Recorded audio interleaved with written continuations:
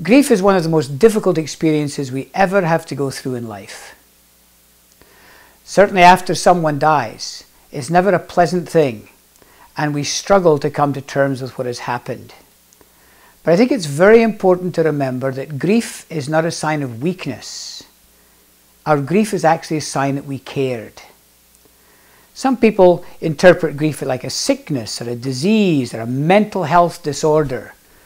But I think we need to recognize that our grief is not a reflection on our coping mechanisms. Our grief is actually a tribute to the fact that we're saying, I miss this person enough to shed a tear. I can never understand after someone dies why so many people say, come on now, you got to pull yourself together. You mustn't cry. You have to be strong. I call these fix-it statements.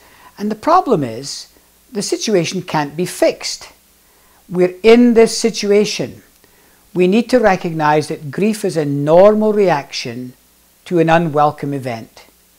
After 9/11, Queen Elizabeth sent a message to the people of New York City in which she said, grief is the price we pay for love. That's right, grief is the cost of caring. I think it's very important to recognize this isn't a pathological thing, an illness or a mental health thing. You're grieving, and that's a normal reaction to what is always an unwelcome event.